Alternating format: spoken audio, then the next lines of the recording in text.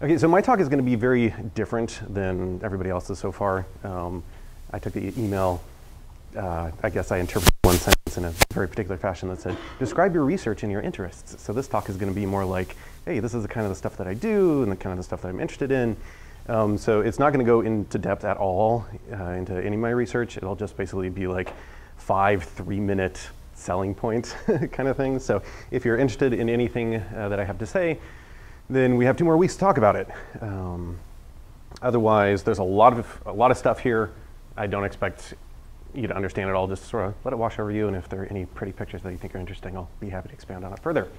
So how's the color on this? Not too bad. Okay, so basically, I'm splitting this up by the math areas and the rough sort of bio applications that correspond to these. So we're going to start in the beginning. Kind of, this also goes chronologically.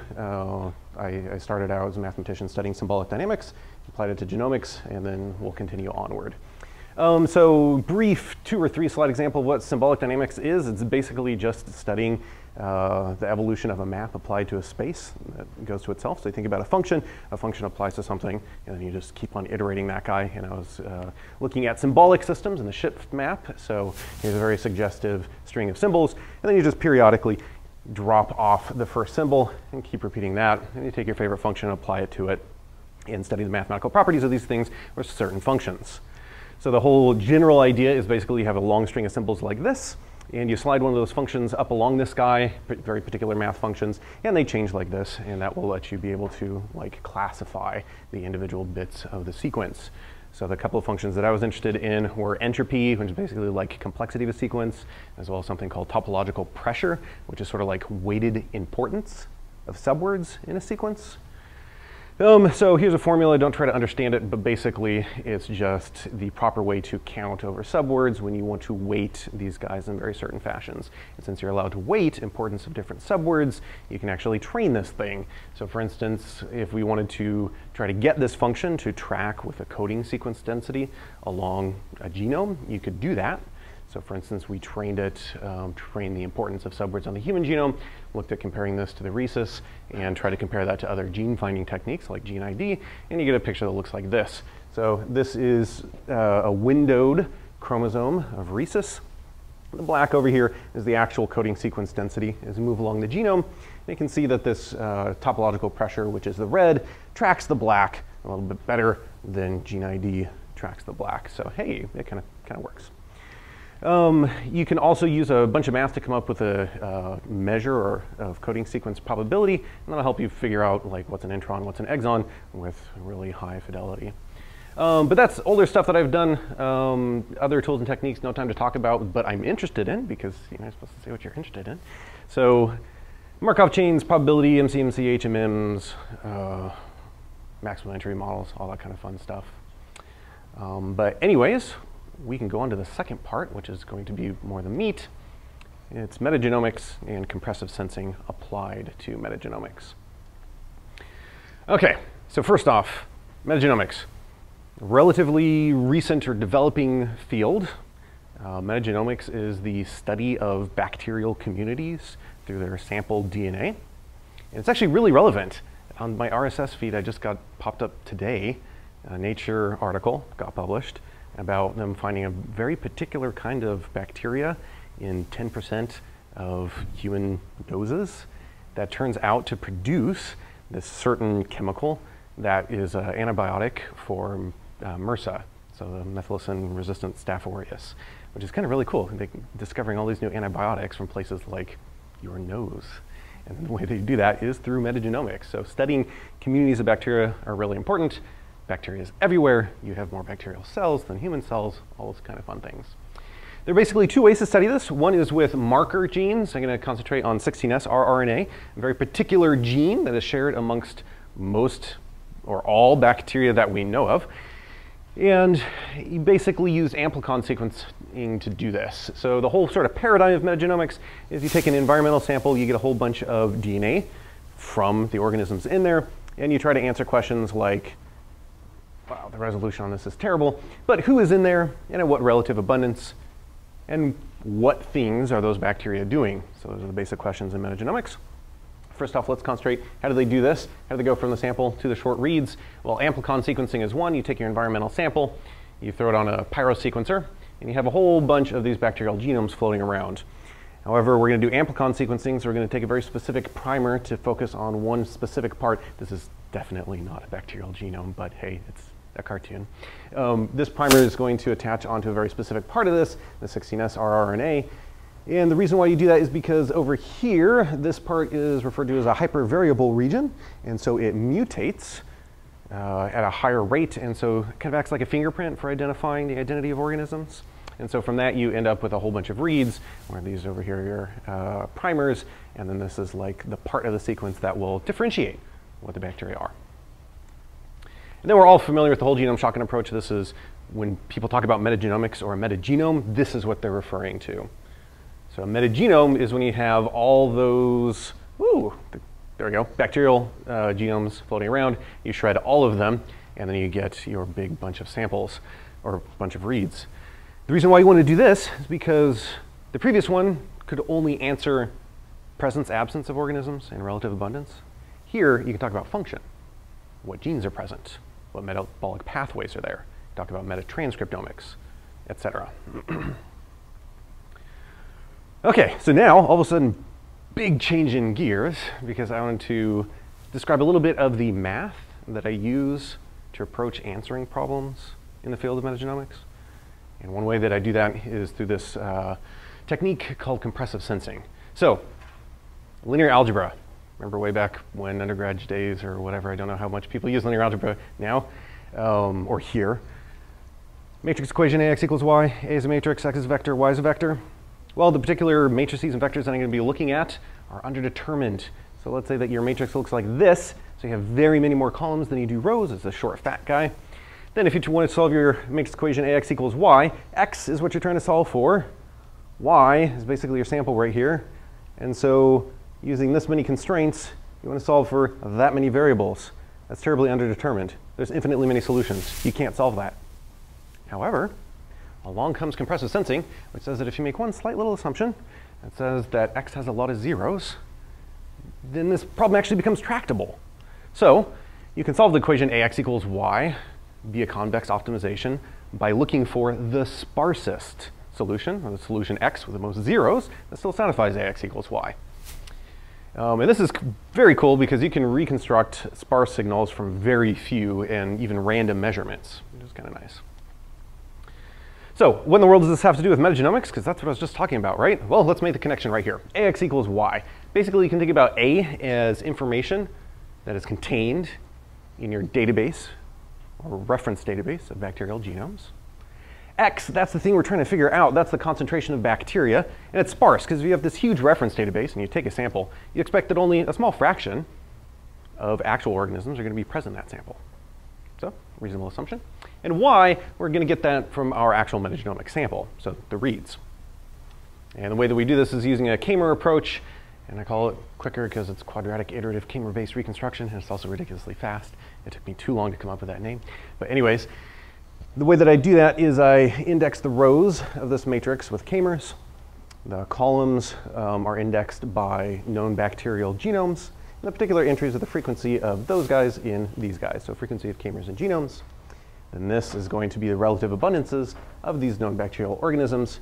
And this is going to be the Kamer counts in my sample. No time to show you results about this, but it works. And in instances where your community is very well studied, for instance, like human associated, so i.e. you're not missing any columns here, it does a really good job. Other machine learning techniques that I use, for instance, like pre-clustering the reads, you can pre-cluster these guys to attenuate noise and errors, and then combine all these guys together, or you can do like a sliding window approach and make even more columns in that matrix, et cetera, with the whole point of wanting to decrease error, original algorithm, add on these sliding windows or the pre-clustering, and there you go. Oh yeah, the one thing that I wasn't going to mention is this algorithm actually runs on a MacBook Air, which is really cool because how many sort of genomics, like metagenomics algorithms can run on such limited hardware, and that's due to the compressive sensing bit. However, it's only really good for higher level classifications because the k-mers that you're required to use are shorter k-mers. But anyways, details, you can ask me about those later if you're interested. More recently, like last month, paper came out that was focused more on whole genome shotgun. The previous one was 16S rRNA, this one's whole genome. This time, to be able to use very long k-mers, instead of keeping track of the k-mers, we just keep track of how those k-mers overlap between two genomes. So now our matrix looks like this, indexed by known bacterial genomes on top and on bottom, and the entries right here are going to be the percent of k-mers shared between those organisms. X is still relative abundances. This is going to be the percent of the sample shared with the genome belonging to bacteria I in terms of k-mers. You look for X here, correct? Yes. Yes, Y is given. A is basically our training data, sure. And X is what we want to reconstruct. Exactly. So A is known genome. Yes. From known genome. So what X, I mean, in terms of what it gives you, not the solution. Yeah, it is a solution. Yes. What does X give us? Yeah. X gives us the presence and abundance of these organisms in our sample. So you give me a sample, after I do this, the X will tell you there's 3% of this, 40% of that. Pretty much the same, the message. Mm-hmm. The message from here is pretty much the same from the previous k-mer algorithm that you had. Yes, exactly. Except here, we can use very, very long k-mers. Yeah. Mm-hmm. In different, but again, the presence of guides the bacteria in your sample. Yes. Yes, exactly. Long k-mers are good because if you want to tell taxonomy apart, it's a lot easier with long k-mers. So this is a heat map of one of those matrices A for k equals 40, and you can see that it's really easy to tell Bacteroides away from Brucella, for instance. Let's see here, 11 formats. Oh, I might have to skip this. So there's a lot of math behind it. And I do have this video that let's see here. It's been speaking for 11 minutes, 4 more. I'm going to show this video, even if I have to skip the rest of it, because it just came hot off the presses. This journal wanted me to make a video that summarizes it, and it summarizes it in 3 minutes and says it a lot better than I could. So let's just watch it real quick.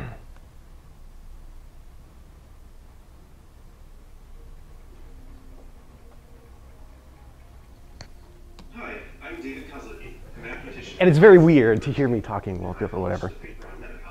In the journal In Systems, along with Daniel Felicia at the University of Swansea. Metapalette is a taxonomic profiling tool for whole genome shotgun metagenomic samples. It identifies which organisms are present in a given sample and at what relative frequency. Metapalette is different from many other taxonomic profiling algorithms, since it can predict novel organisms in sample and show how they are related to reference genomes, even if a biased or incomplete reference database is used. Metapalette shows this information by also returning an output taxonomic tree with predicted organisms shown on the branches of the tree, not just a fixed taxonomic ranks. Metapalette is a k-mer-based technique, recalling that a k-mer is a string of ACs, Ts, and Gs of length k. A common problem with k-mer-based techniques is that the total number of k-mers grows exponentially. We overcome this issue by keeping track not of the individual k-mers, but rather the total number of k-mers that are in common between two genomes. This allows us to use very long k-mer sizes, with sizes ranging from 30 to 50. Since the number of k-mers in common between organisms decays in a predictable manner for long k-mer sizes, this allows us to predict how related a novel organism is to known reference organisms. This is what helps us overcome problems with incomplete and biased reference databases. Metapalette works by finding the simplest combination of organisms needed to give the k-mer counts that are seen in the sample. Mathematically, this is done with a compressive sensing technique called non-negative basis pursuit denoising, which basically just means that the palette of k-mer counts from the reference organisms are used to recreate a painting that most closely resembles the k-mer counts seen in the sample. To validate Metapalette, we compared it to a number of other taxonomic profiling methods, using data published independently by different authors. This showed that metapalette compares favorably to these other methods and is quite precise. We also analyzed a previously published Iowa prairie metagenome, and metapalette predicted the presence of a novel strain of Grady rhizobium valentinum.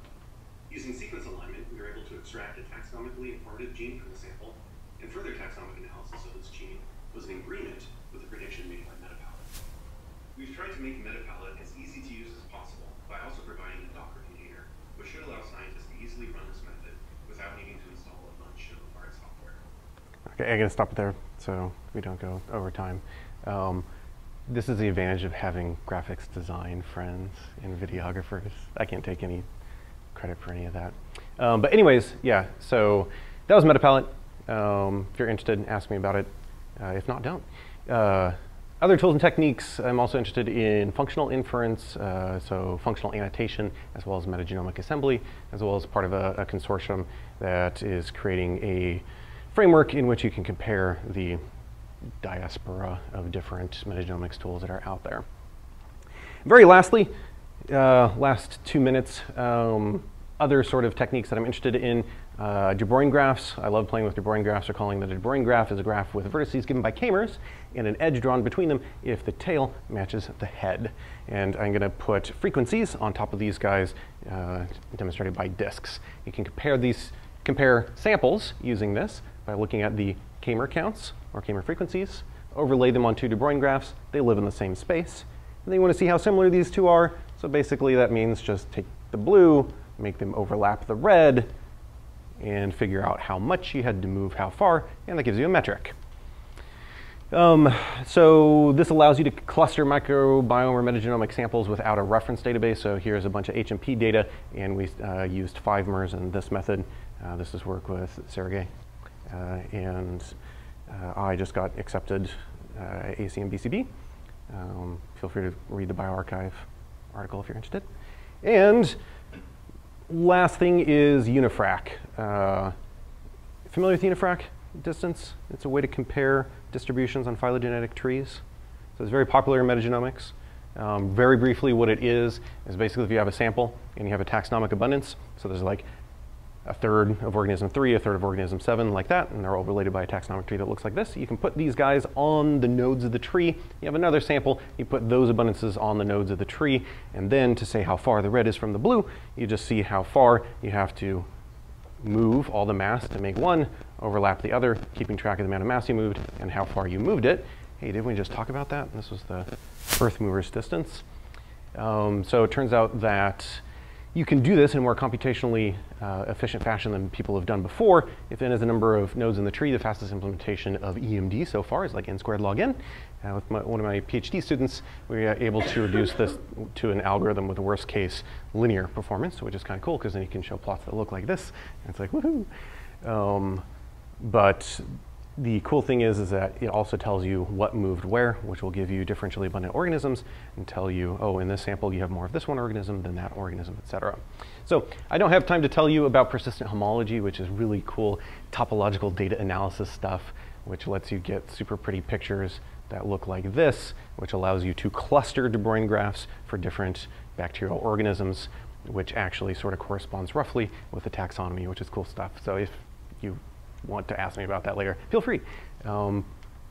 Works in progress, ecological networks, regulatory networks, yada yada.